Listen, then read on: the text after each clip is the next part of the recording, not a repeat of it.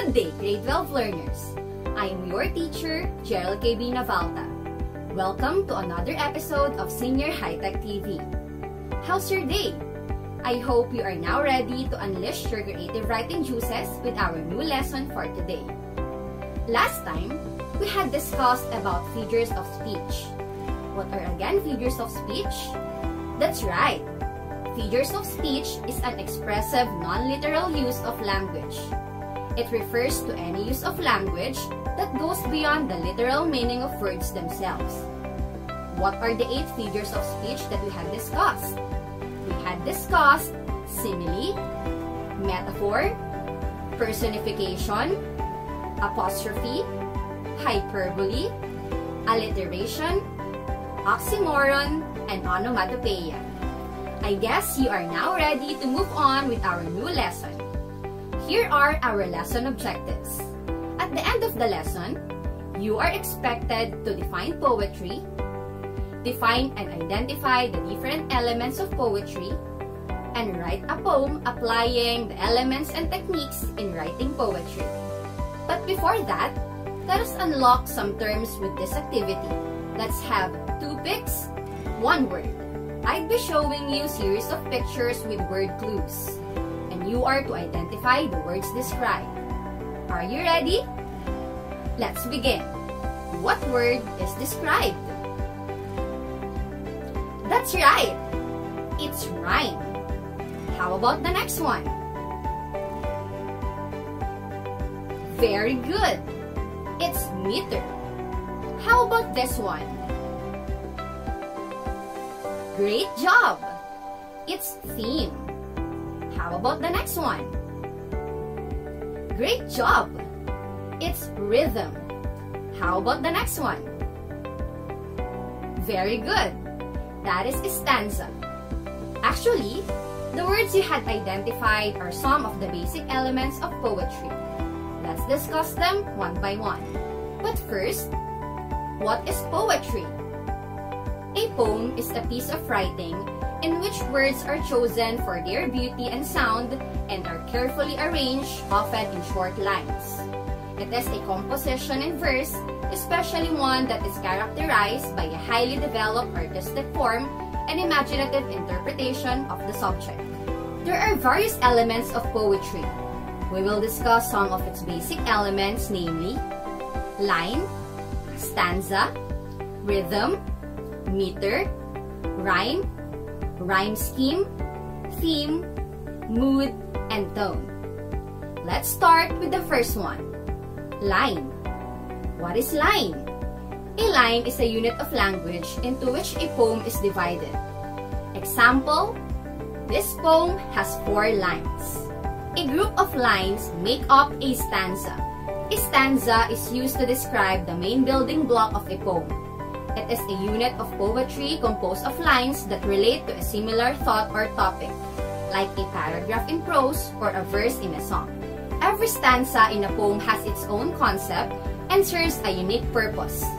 Going back to this example, this group of lines is called stanza. Each line of the stanza has rhythm. What is rhythm? Rhythm can be described as the beat and pace of a poem. This rhythmic beat is created by the pattern of stressed and unstressed syllables in a line or verse.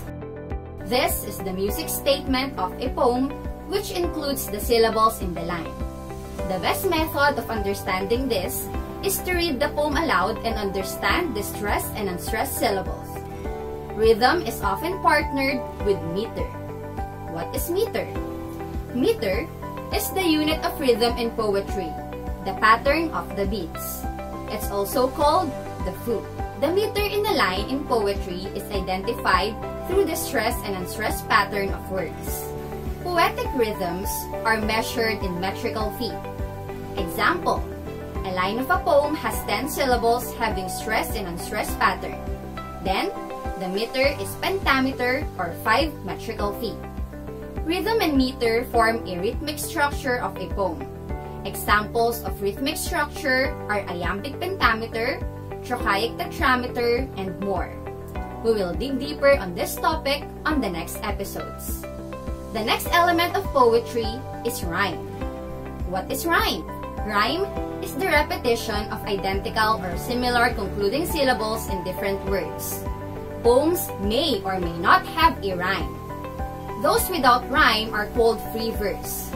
The pattern of rhyme at the end of each line is called rhyme scheme. How to identify rhyme scheme of a poem?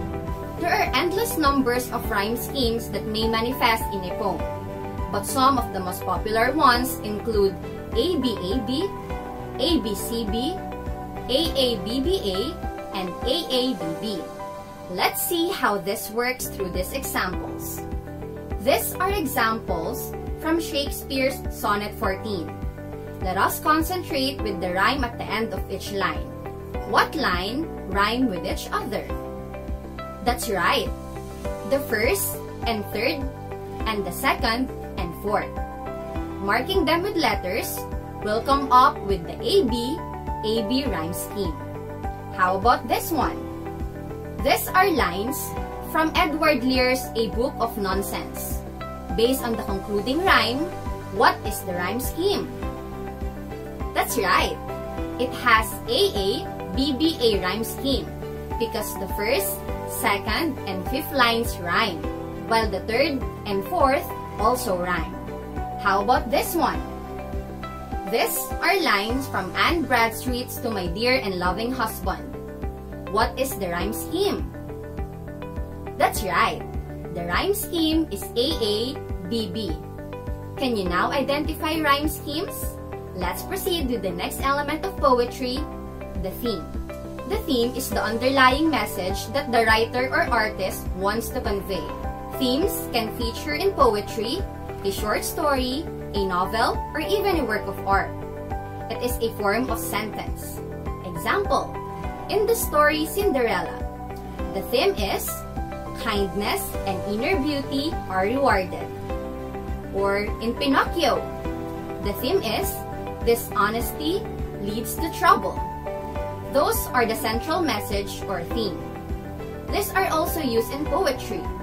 Let's take a look at this poem and try to come up with a theme. This is a poem by Sawan Yani. Time will heal all wounds. Everything will be green again. The scars will soon fade away, and dry country will be blessed with rain. What is the theme of the poem? One can be the first line itself. Time heals all wounds.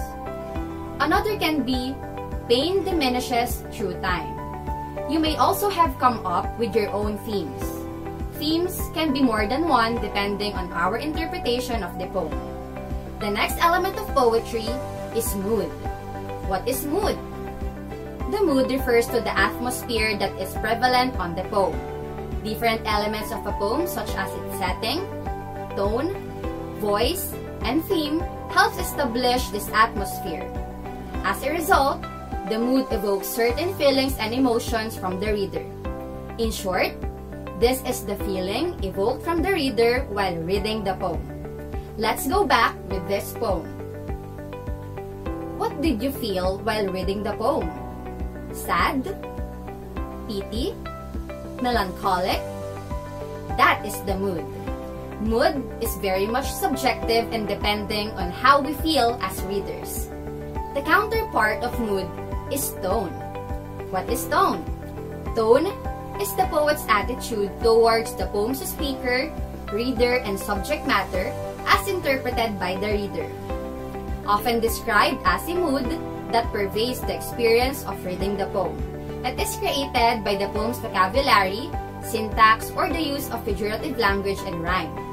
In short, this is the writer's feelings on the subject he or she is writing. Let's go back with this example. What do you think is the feeling of the writer expressed in these lines? Optimism? Hopeful? Serious? Those can be the tone of the poem. We had discussed the 9 basic elements of poem. What are these? Stanza, line, meter, rhythm, rhyme, rhyme scheme, theme, mood, and tone. Are these clear to you now? Let's find out by undergoing our final activity. You are to write a poem with the following elements. It should have 2 stanzas with 4 lines each. Use the ABAB rhyme scheme. The theme should be failure is a part of success. The tone is cheerful or motivated, and the mood should be happy or optimistic. Combine all these elements on your poem. Pause this video to accomplish your task. Very good, grade 12 learners! You are now a step ahead on your creative writing journey. Next time, we will tackle more on creative writing techniques. Again, this is your teacher, Gerald KB Navalta.